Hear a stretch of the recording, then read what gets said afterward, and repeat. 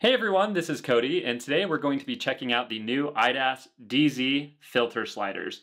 These will be coming in IDAS's most popular filter substrate. So here I have the DTD, that stands for dusk to daylight, and I'm going to review this filter separately as like a part 2 to this video. And I also have the NBZ-II. Now, I've reviewed every generation of the IDAS NBZ filter, and it is for sure my favorite dual narrowband filter. Always gives me excellent performance in that regard. So if you are interested in this filter, go ahead and check out my review if you'd like, and I'll post a link in the description below.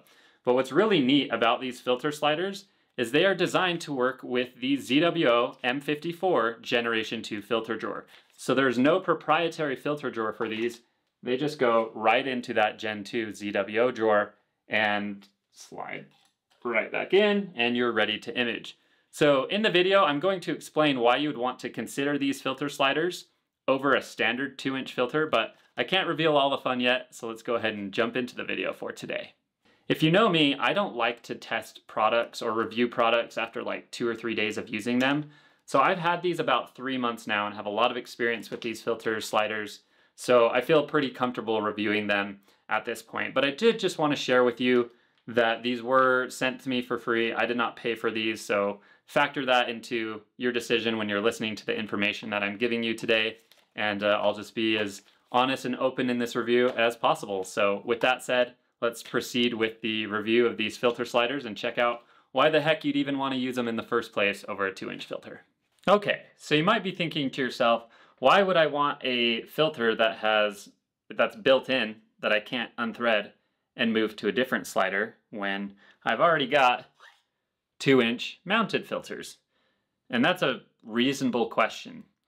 And what's really neat about these is the effective aperture of these sliders is much larger than a standard 2-inch filter. So if you are using a full frame colored camera and you might see some vignetting on the filter, these filters might solve that problem for you. So the effective aperture of a 2-inch filter is usually about 43 millimeters. The effective aperture of these filters is 47 millimeters. So usually on a full frame sensor, some people will go and use like 52 millimeter filters, but those obviously don't fit in these filter drawers. So these give you a larger filter, and they still fit in the ZWO M54 filter drawer, so you get that larger area and hopefully less vignetting with the full frame sensor. So let's actually look at the math and see just how much bigger these filters are than a 2-inch mounted filter and go from there. For this video, I thought it would be a good idea to compare the new DZ filter sliders with a standard 2-inch filter, both qualitatively and quantitatively. So let's look at the qualitative first using our eyes. If we look at the 2-inch filter on the left, we can easily see that it is much smaller than the DZ filter on the right. From top to bottom, that DZ filter looks much larger, at least to me it does. And that's really because you're getting a larger filter. So even though they fit in the same filter drawer, you're definitely getting a larger piece of glass on the right than you are on the left. The area of a circle is pi r squared. So let's take a look at the effective area of the 2-inch filter on the left first. So most 2-inch filters have an effective aperture or diameter of 43 millimeters. So we call them 2-inch filters, but really the cell takes up a lot of that area. So they're really about 43 millimeters. Now we need to get that to a radius, so we need to divide that by 2. So 43 millimeters divided by 2 is 21.5 millimeters. Then we square that and multiply it by pi. And what we get is 1,452 square millimeters for the area of the 2-inch filter on the left. On the right, with the new DZ filter slider, the effective aperture diameter is roughly 47 millimeters. So again, divide that by 2 to get a radius. That's 23.5 millimeters. Square it, multiply it by pi, and we get an effective area of 1,734 square millimeters. That's a lot larger. So looking at these side by side, you can totally tell the difference. But numerically, the filter on the left, the 2-inch filter, only is about 83.75% the size of the filter on the right. So about 16.25% bigger the DZ sliders are than the 2-inch filters. That's pretty substantial. So again, if you're using a full frame color camera and you're not using a filter wheel, you're using a filter drawer, and you see any vignetting, this could definitely help solve some of those problems you might be having, because you are getting a much larger piece of glass in that filter slider. My only concern with the DZ filter sliders, when I first got them, I would put them in the ZWO filter drawer and they kind of slide back and forth just a little bit. So I was concerned that the filter slider was not seated in the filter drawer all the way, and that would lead to light leakage in my images. So I tinkered around with the filter drawer for a couple days, and I found that the solution was to make just a slight adjustment to the grub screw in the filter drawer. So I'm going to show you that next.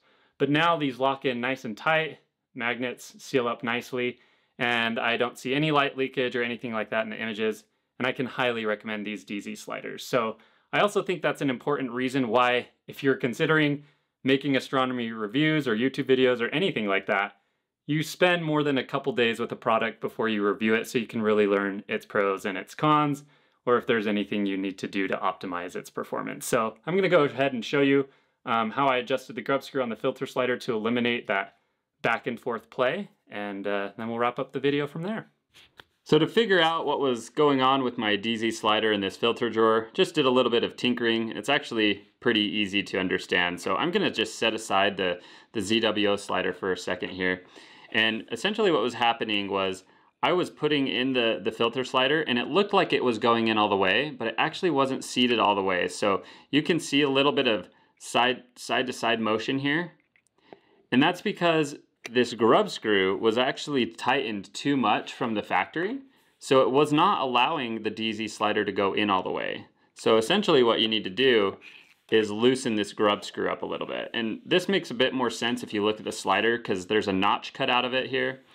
And there is a notch cut out of the ZWO slider as well, right here. And so basically that notch is indexing on that grub screw, making sure that the filter slider is centered and allowing the magnets to make that attraction. Basically making sure those magnets are lined up. So all I had to do was make sure that this grub screw was loosened up, and I get my filters out of the way so I don't scratch them if this accidentally comes out. So I loosen it quite a bit. And what I do here is I just take my DZ slider and now I put it in. Ah, okay, there you go. See, now it locked up properly. The magnets are aligned. See how much better that is? It just, boom, locks up nice and tight there. So what I'll do now is I'm going to tighten the grub screw carefully with this 3mm flathead screwdriver. There we go. And now it's all the way tight. Obviously you don't want that because you're not going to be able to extract your filter. It's locked in place. So once I've tightened it down against the filter, I loosen it up just slightly so that I can get the filter out and into the proper position. And then I'll test that with the ZWO slider as well. That one works too. Okay, so my grub screw is now set to the right depth. It protrudes just a little bit there, as you can see, and I'm good to go. The other thing you want to be careful with though is that you don't loosen the grub screw too much, because if you loosen it too much, it's going to stick out and interrupt your imaging train. You won't be able to thread in your adapters all the way and that sort of thing, because this is not a flat surface if this is sticking up. So there's really a sweet spot for it. You want it tight enough that you don't have any issues with your imaging train, but you also want it loose enough that your filters will fit. So yeah, the proper thing to do is just to tighten it against the filter and then just loosen it about a quarter of a turn.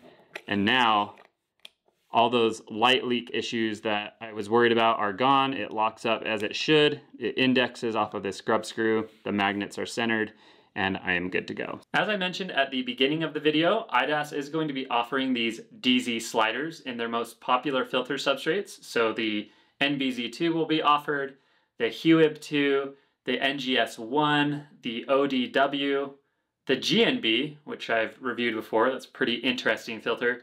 as well as the DTD, which is the dust to daylight filter, and I'll be reviewing that one next. So thank you to IDAS for letting me review these samples and this new filter system. And one thing I've always thought is cool about IDAS is they come up with very innovative filter mounting solutions, and these sliders are no different.